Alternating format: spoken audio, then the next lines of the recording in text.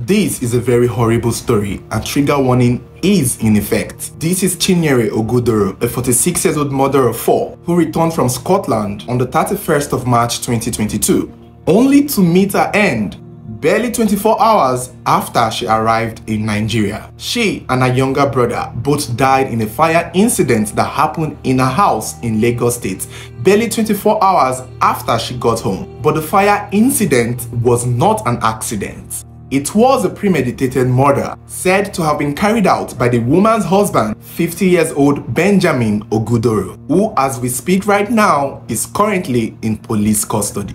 So what really happened? Why did this man decide to kill his wife and his in-law in the manner he did? Although different sources had different explanations, but from what I gathered, Chinyere and her husband used to live in Lagos until 4 years ago when Chinyere went to Scotland to chase a master's degree. After obtaining her degree there, she decided to settle there and opened a business there. It was said her visa allowed her to move into Scotland with her entire family, in which she did. Chinyere and her 4 children, along with her husband at a time, moved to Scotland. However, it was said that after a few years, Benjamin came back to Nigeria. Before this, it is important to know that their marriage was not exactly all beds and roses. Some sources claimed that at a time in their marriage, they used to be in constant fights. There was even a particular fight where he used the machete to almost hit her, which caused them to separate for a period of time before getting back together before traveling to Scotland. So it's important to know that their marriage was not exactly all bed and roses from the onset. They have a history of turmoils. So when Benjamin left his wife and children in Scotland and came back to Nigeria, people figured maybe they had a fight again, but no one really knew what the fight was about.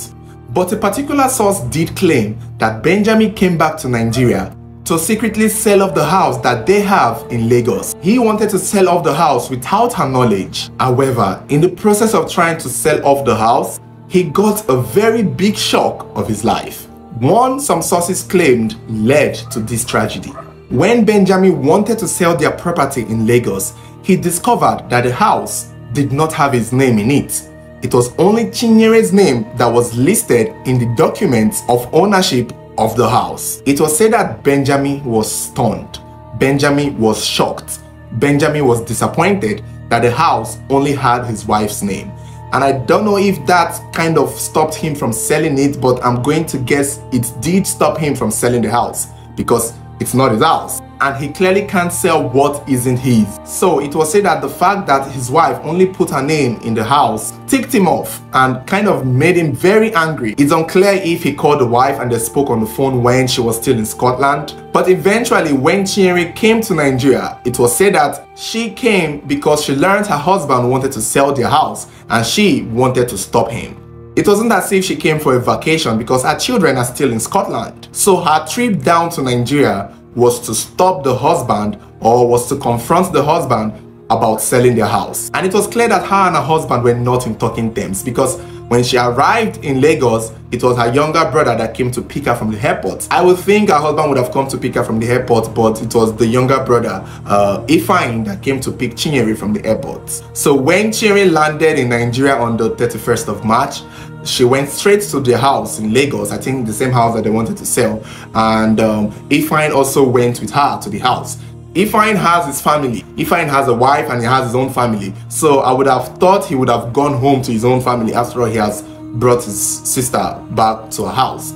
Apparently, Ifeanyi decided to spend the night in their house. It's not clear why. It could be probably because the distance back to his house would cause a lot of traffic. Or it could be that they knew that this man is crazy and Ifeanyi decided to stay back because he knows that there's an issue going on. He knows that there's tension between the wife and the husband. And he knows that this man has a violent past. So I'm guessing Ifeanyi needed to stay back just to be sure that this man doesn't do anything stupid to his sister. But for what it's worth, and as sad as it is, I guess Ifeanyi staying back may have turned out to be a good thing after all, regardless of the tragic end. From my own observation, I figured Chinyere was a very smart woman. I mean, she has a master's degree and she knew her husband. She has figured her husband out. She knew what Benjamin was capable of. And I'm guessing that is why she put the house name in her name because she probably saw that one day this man could sell this house. And I think that was why she may have also asked her brother to stay back, because she knows her husband might be stupid. The only problem was that she didn't know how stupid he could get. Now, according to Ifeanyi, moments before he died, he revealed to the police and everyone else that around 3 a.m. when he and his sister were asleep, they heard the door banging. Someone was knocking aggressively at the door. Ifeanyi was the one who went to answer the door, only to learn that it was Benjamin that was at the door knocking. When he opened the door, Benjamin was shouting and yelling at them, accusing them of locking him outside the house. According to Ifeanyi, he did not bolt the door. The door was only locked with the key, and he had a spare key. He had his own key, and he could easily have opened the door with his key from outside. I guess it's a jam lock. But that did not stop Benjamin from being aggressive, cursing, insulting, and just plainly being rude to them. But Ifeanyi and Chinyere did not really reply him because they know that he's crazy. So they clearly did not want to add to whatever was making him angry. Clearly he was already upset that he failed to sell the house and he learned that his name was not in the house. I'm sure he's probably very threatened by the success of his wife. After all, it was the success of his wife that took all of them there to Scotland. So it's unclear what his aggression was, but clearly they knew that he was crazy. And that was why when he was shouting that early morning, they did not really give him the reply. After everything calmed down, Chinyere and Ifeanyi went back to sleep. But this bastard decided to strike.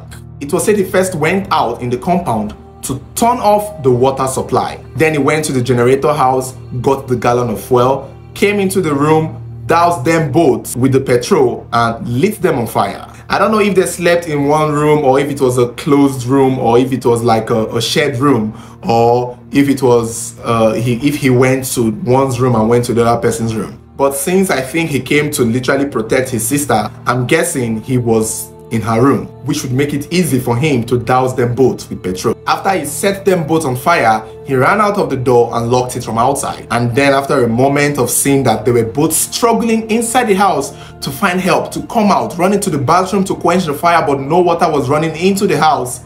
And then Ifeanyi, with his body on fire, struggling to open the door so he could come out for help, but couldn't. That was when Benjamin began shouting, "Help, help," calling attention from the neighbors, seeking help as though he had just escaped out of the house. And when the neighbors came, they couldn't break through the door. And when they tried to get water in the compound, they noticed the water wasn't rushing. But eventually, Ifeanyi was able to break out of the house, caught up in fires, and then the people around there helped him up. He was badly burnt, but he was still alive. However, when they went inside to rescue Chinyere, it was too late. She was burnt badly. She was burnt beyond recognition. And I think to the point her body parts amputated. Her burns were very bad. Soon afterwards, ambulance came and he was placed in the ambulance. While he was there, I guess the police came and people came around and he told them everything that happened. And after he finished saying everything, he died. Some sources did say that he was taken to the hospital and, after receiving treatments, he just couldn't make it. But the good part is that he was able to tell the police, he was able to give a dying declaration of who actually caused the fire. And with that, Benjamin was instantly arrested.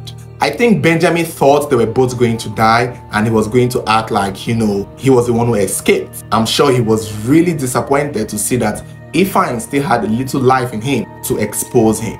So the incident is very unfortunate. It's unclear if he's admitting to it yet, but I doubt he would.